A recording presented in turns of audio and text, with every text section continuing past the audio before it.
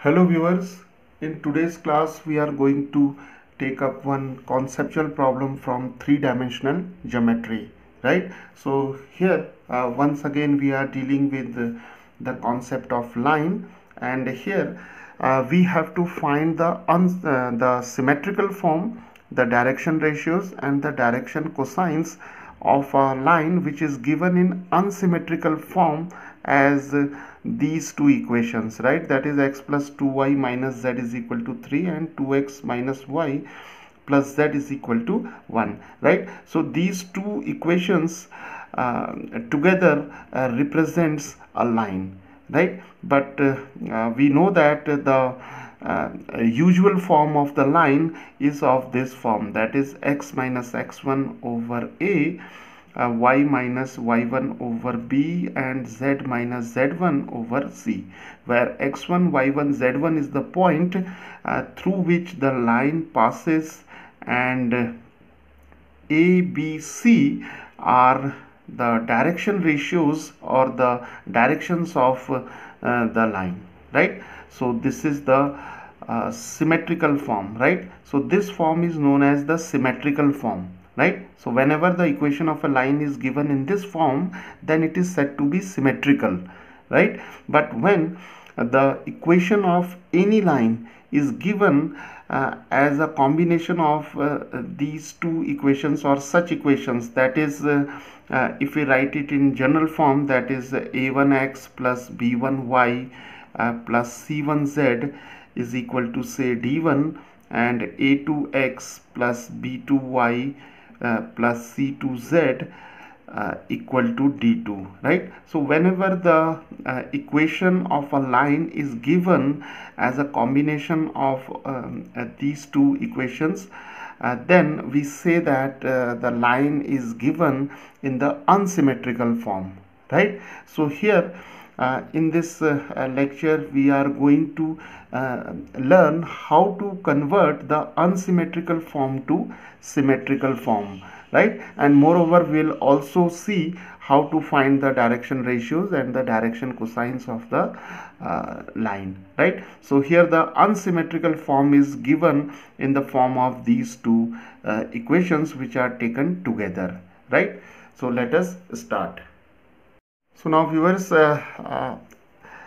when we convert the unsymmetrical form to symmetrical form, this is an easy task, and here what we will do, we'll first consider these two equations, right? That is x plus 2y minus z is equal to 3 and 2x minus y plus z is equal to 1, right? So what we will do in the first step, we'll solve these two equations and we'll try to eliminate one of the component, that is either x, y or z, right? So what we will do, we'll solve these two equations and we'll try to eliminate one of the component, either x, y or z. So here we'll select z because here we have minus, here we have plus, and we can easily add these two equations to get rid of this z, right? So when we add, what we will get, we'll get x plus 2x 3x, 2y minus y is y, and here these two get cancelled, and here we have 3 plus 1 is equal to 4, right? So now we have an equation in two variables, that is x or y, right? So here we have selected z for elimination, right? You can also select any of the variables, either x, y or z, right? Okay, so now in the second step, what we will do, we'll take, say, we'll choose any of these two variables, right? Either x or y. So here I am taking x, and we'll take x is equal to k or some scalar, right? Where k is some scalar, or we can also say that it is a real number, right? So we can take either x is equal to k or y is equal to k. So it is up to us, right? Okay, so once we have taken x is equal to k, we'll substitute it over here, right? So what we will get, 3k plus y is equal to 4, and we'll get y is equal to 4 minus 3k, right? We can take it as equation number 2, we can take it as equation number 3, right? So now we see that from equation 2 and from equation 3, x and y are represented in terms of k, right? So now we can substitute x is equal to k and y is equal to 4 minus 3k either in this equation or in this equation, right? So we'll prefer to substitute these two values in equation 1, right? So that is here.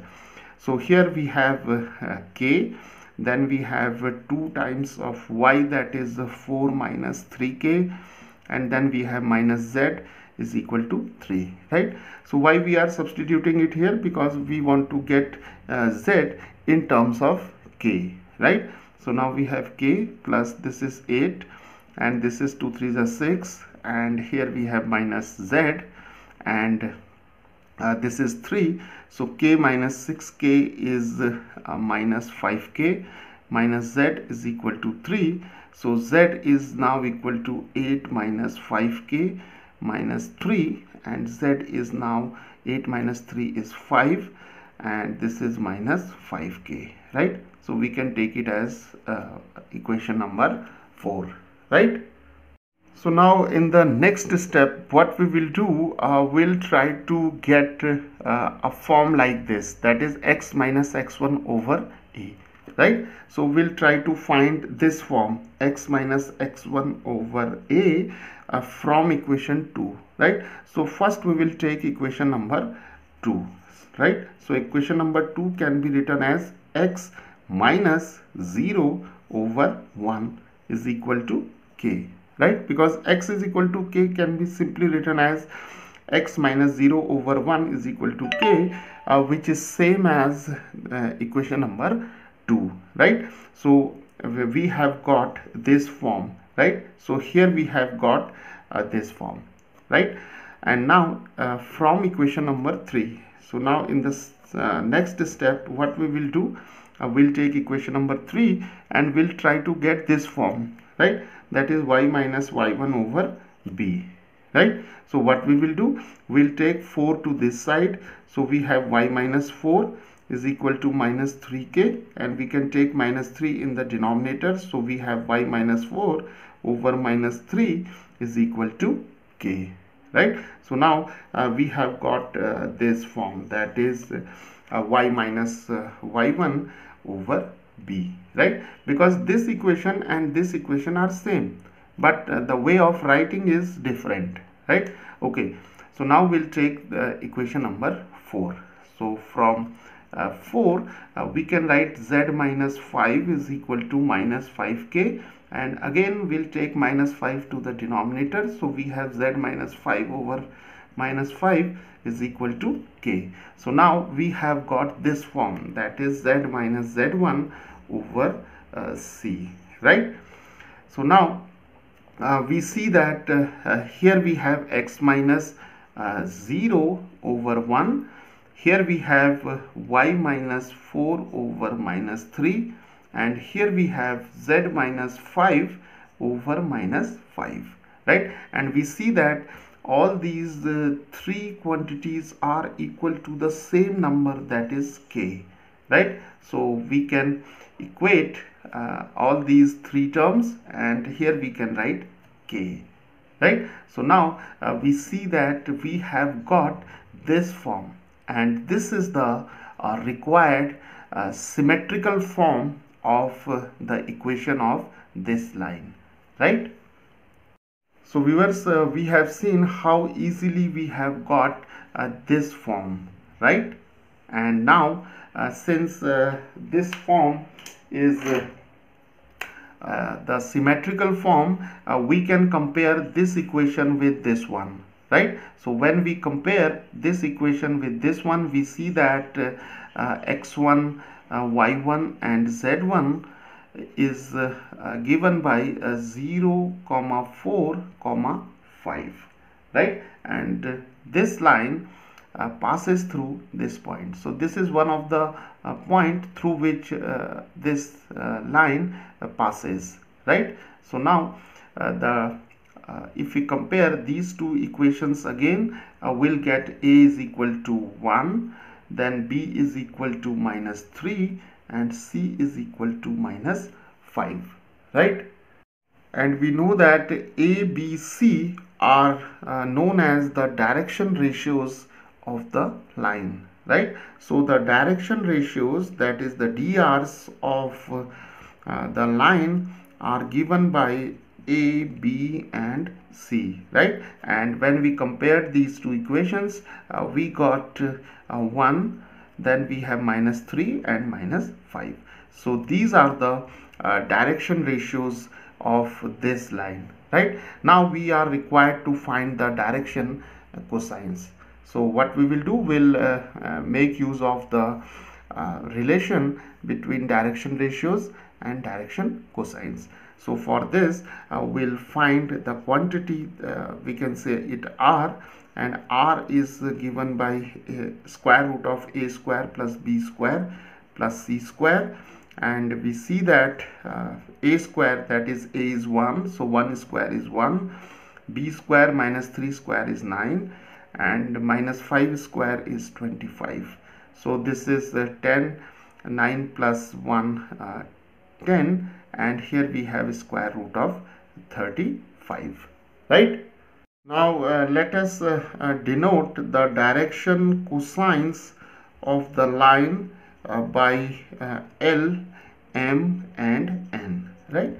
And we know that the relation between L and A, B, C is given by L can be written as A over square root of A square plus B square plus C square, and for simplicity we have assume that this quantity, that is square root of a square plus b square plus c square, is given by R. So we can write L as a over R, right? And similarly m can be written as b over R, and n can be written as c over R, right? So now L is a over R, a is 1, so we have 1 over square root of 35. Then we have m is b over R, b is minus 3 over square root of 25, and n is c over R, c is minus 5, and R is square root of 35, right? So viewers, the direction cosines of the line are given by L, M, N. So we can now write it in this form, that is 1 over square root of 35, that is L. M is minus 3 over square root of 35, and N is minus 5 over square root of 35, right? And from these direction cosines, we can also verify the relation, that is L square plus M square plus N square is equal to 1. That is, sum of the squares of the direction cosines of a line is equal to 1, right? So viewers, this is how we solve this problem, and in this lecture we have seen how to convert the unsymmetrical form of a line into symmetrical form, and how to find the direction ratios and direction cosines of the given line.